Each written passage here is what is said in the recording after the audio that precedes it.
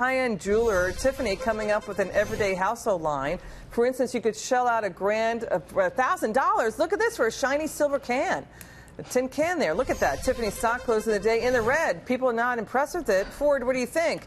People running out of things to buy? Well, I think that Tiffany's needs to change its motto and basically say when feeding your money through a shredder becomes too tedious, try Tiffany's everyday objects. Look, I love capitalism, but this is downright ridiculous. What do you think? It's just people trying to be artistic. I mean, it's encouraging savings, which you guys should love. And it's interesting. You know, what maybe do you mean, kids you guys?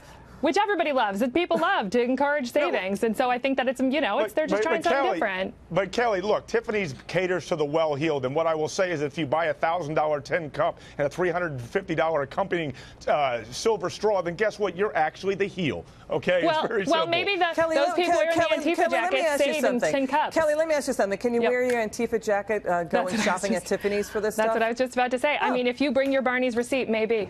Okay. What do you think, Ford? You going to put your Antifa jacket on and go to Tiffany's and buy those things? Well, I wouldn't buy either item, but if it was really going to hack off Antifa, you're darn right. I'm going to go down to the village and wear it everywhere. Right.